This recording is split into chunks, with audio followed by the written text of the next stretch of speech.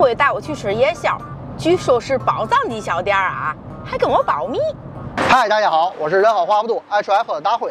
今天呢，我来到河西区的农场物语味道的小口吃南沟煎饼啊。这家煎饼只有晚上开门，咱尝尝味道怎么样啊？走。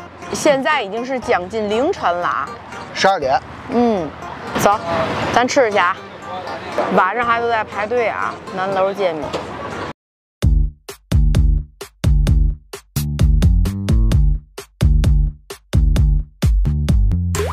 果子的，葱花辣椒都要。对，来点生葱。生葱2面葱。对。哪浇开？到头回来。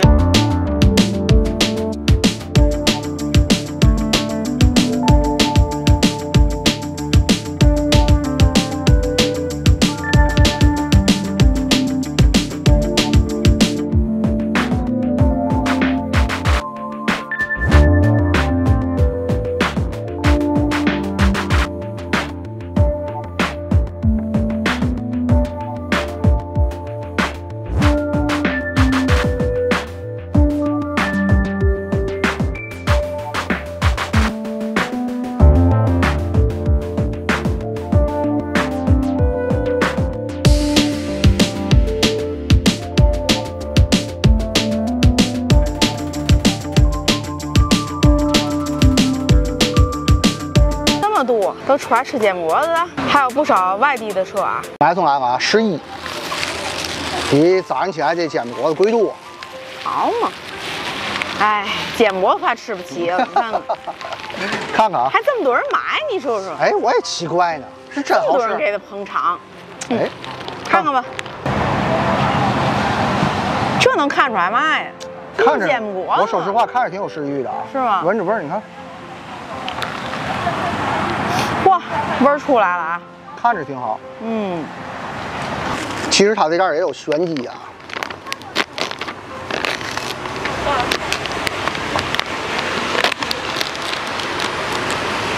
哇，这方面啊。哎，也是有玄机，内藏玄机啊。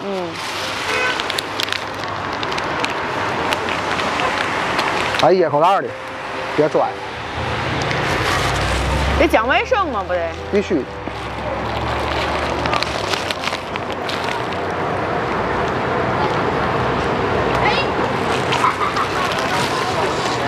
我没煎果篦儿，我煎果子。其实我比较喜欢吃果篦儿。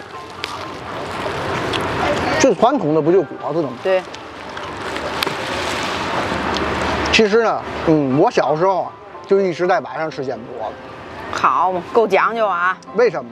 因为白天的天津早点五花八门，太多样子了，所以说煎果子已经不新鲜了，是吧？是。但是到晚上的时候，我那阵儿住万德庄，那阵儿桥头就2嫂子煎饼果子，知道吗？所以那阵儿一直在吃，我就记忆最深刻的一点是嘛？他们只卖单果子，明码标价有双果子不卖，就卖单果子。为嘛？因为果子用完了，他这煎果子就卖不了了。对。所以说他进的果子本身不多，他怕卖不了啊，所以他进的少，所以他到晚上只卖单果子。你看现在又开始排上队了，人是越来越多，看来是真的好吃。哎，其实啊，辉哥，咱拍之前一分钟哈，没人。我还没拿出来相机了，没有人，我还跟大辉说了，我说这煎果没人呢，怎么？大辉手机忘拿了，回去拿手机去，好嘛！再一回来，我天，这些人呢？排上队了，一个红绿灯，过来个6、7个车，这6、7个车全是吃煎饼果子，所以就排上队了，突然性的讲究，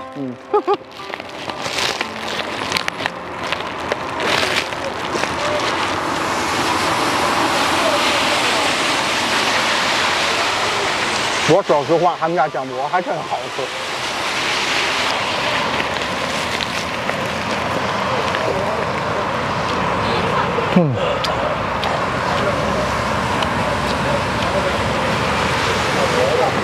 包括他们家的辣椒、面酱，这煎饼果子怎么说？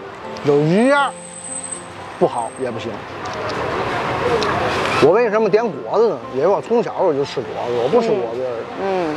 我媳妇儿爱吃果篦的，她喜欢吃脆。对。这果子一般情况下它是不脆的。对。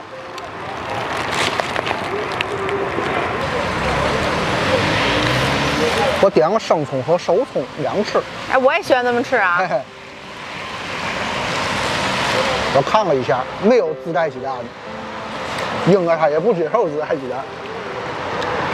就2种配置，都是11的，是果篦和双果子的。你让我看看他们家的辣椒，果子，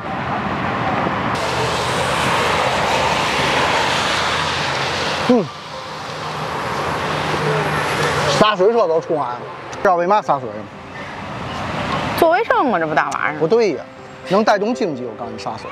是吧？对，你这一车水洒下去，你得多少车需要擦车？哎，是不是？找乐啊！多可恨是吧？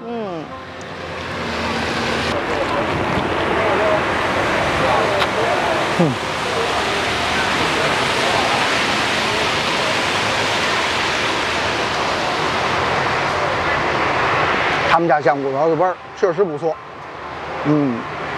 停的都是豪车，豪车遍地了已经。看来好多外地的车往这儿吃来，证明他们家这个知名度比较高，也是称为咱天津煎饼果子的双雄。因为他们家一2嫂子，你要说味道哪家好，我觉得南沟煎饼应该稍稍的强这么一点点，一丢丢。推荐他们家啊！喜欢大辉视频的给大辉点赞、评论、转发，关注大辉美食不迷路。